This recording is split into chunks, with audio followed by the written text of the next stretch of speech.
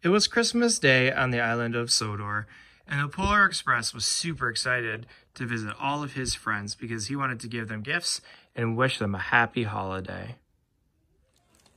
I cannot wait to see my friends, said the Polar Express to himself. All of a sudden, he came across one of his favorite people, Santa Claus. Oh, oh, oh. Hello, Santa, said the Polar Express. Merry Christmas to you, my favorite day of the year. How are you doing today? Ho, ho, ho, said Santa. Something seems strange, said the Polar Express. Is everything okay? Ho, ho, no, said Santa Claus. Ho, ho, no, said the Polar Express. I haven't heard you say something like that since that one year when Mrs. Claus burnt all those cookies for the elves. Something is up. Can I help, Santa? Oh, Polar Express, said Santa Claus. My mind is fuzzy, and something or someone keeps telling me in my mind to cancel Christmas. I don't want to, but I feel like I have to. I have to cancel Christmas. What? Santa? Said the Polar Express. Canceled Christmas? Why, that's preposterous. That's insane. There's no way that we're going to do that. Well, Polar Express, said Santa, please help figure out what's going on inside my fuzzy mind. I'll do just that, said the Polar Express, and he took off to figure out what was going on. The Polar Express was searching the island of Sodor until he came across 3 new train cars that he had never seen before. Who are you?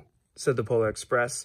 It's very timely that there are 3 train cars that I do not recognize at a time when Santa Claus is having issues with his mind being fuzzy. We are Orbium. Orbium? What the heck is Orbium? I've never heard of that before. We hate Christmas. You hate Christmas? Said the Polar Express. That's preposterous and silly as well. Nobody hates Christmas. Why would you hate Christmas? We have no family. You have no family? Said the Polar Express. Well, that would make sense to me as to why you might not like the holiday. How else are you going to have wonderful gatherings and make delicious food and recant funny stories? I'll tell you what. Would you like to be my family? Yes. Family. Perfect. Then it's settled, said the Polar Express. Why don't you hop onto the back of me and we'll go visit Santa Claus, because my assumption is that you're using some strange power to make him not like Christmas and cancel it. Is that correct? Yes. Correct. Well, let's get you to Santa so we can save Christmas. Hop on, said the Polar Express. And with that, the Polar Express and his new Orbium family friends went back to Santa Claus to make sure that they would get Christmas going once more. Oh, my mind already feels better, said Santa Claus. Was it these strange new town cars that were making me feel that way? Yes, it was, Santa, said the Polar Express.